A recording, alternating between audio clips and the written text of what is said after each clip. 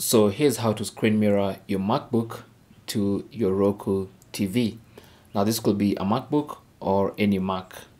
Okay, so the first thing you want to do is make sure your Roku and your MacBook or Mac are connected to the same Wi-Fi network.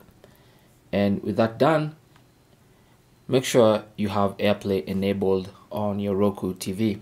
Now it's normally enabled by default, but if you want to learn how to enable it, you can watch the video I'll link in the description below.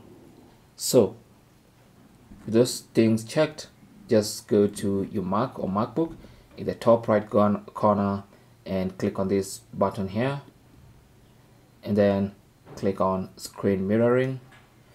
And from the list of devices you can mirror to, you should see your Roku TV or Roku device.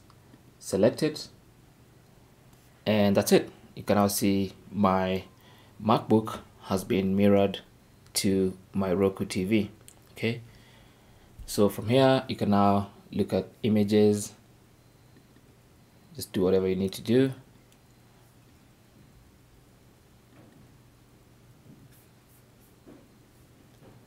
And you can see everything on the big screen. Okay, thanks for watching. Comments and questions down below, and good luck.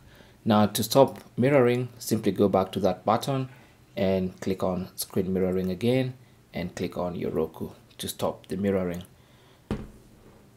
Thanks for watching and good luck.